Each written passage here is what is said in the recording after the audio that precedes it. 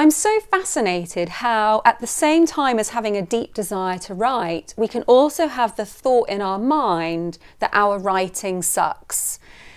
If this feels like something that you're going through, I'm going to explain exactly what you can do.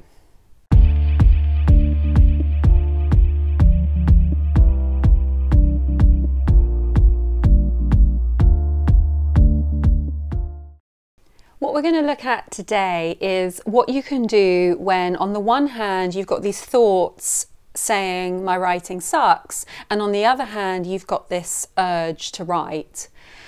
If you're new here, welcome, hello, nice of you to stop by. So in this video, I'm going to do one of the things that I do quite often on this channel, which is to teach a practice that is always going to bring you back so that you can achieve your true creative potential. That's like my bottom line job as a life coach for writers, and we're always coming back to that in the videos in this channel. So if you haven't subscribed yet, then we would love for you to join us and really make sure that you're going to achieve your writing potential. So on the one hand, we've got that thought, my writing sucks. On the other hand, we have an urge to write. We want to get a book deal, or we want to write a second book. You know, maybe you've already written a first one.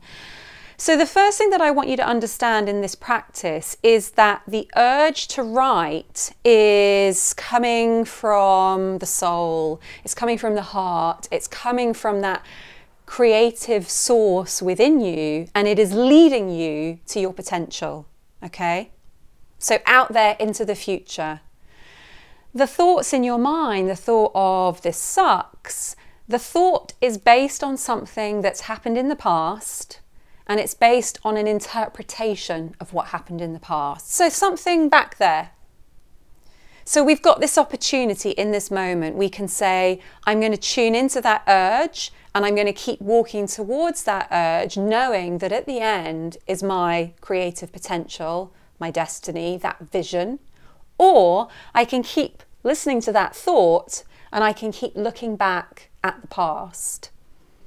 So this visualization can be really helpful for when it happens in the moment. And I want you to understand that in that moment when you're thinking about writing, or you're sitting and you're writing, and you hear the thought, you have a chance to act from that moment, from the present, rather than listen to the thought and slip back into the past, to that interpretation of what happened maybe even years ago. So anytime you hear that thought, it's almost like a little alarm, a little notification, you know, like pinging up on your phone, and it says, which choice are you going to make? So sometimes it can be really useful just to start from there. Instead of hearing in your mind, my writing sucks, you can also say, this is also an invitation to say, which choice are you going to make? And you're going to make that choice where you come back to your desire to write, and you come back to connecting where that desire is going to lead you in your future, that vision that you have. Or are you going to make the choice to take that look over your shoulder and to stay with the past? And sometimes it can be really useful to get clear about the impact of that. What's the impact of continuing to listen to that voice, of continuing to listen to my writing sucks? Like if you're always listening to that and saying, yeah, that's true, where's that going to get you? Does that make you want to sit down and write? I can't imagine that it does. It certainly wouldn't make me want to sit down and write. But if you connect and make that choice to feel that urge to write, and to really believe that that urge is taking you to a new future, then you have a chance of breaking free.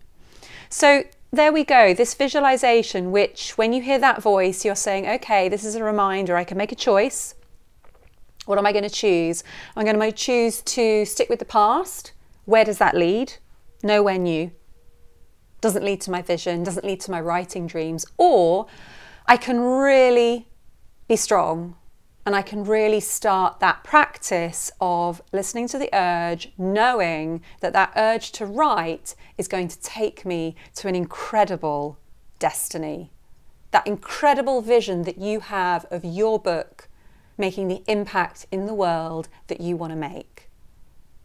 So make that impact, right? Make that choice. Start practicing today. See that future ahead and know that the past has happened and you don't want it to continue happening. Choose the future. So lovely to share this practice with you. I'm here on the sofa every Monday and hopefully see you the following Monday. See the links below. You can grab a free download and you're going to find some of those principles really useful if this one resonated for you. Keep going for those writing dreams. Do not deny the world your words. See you next time.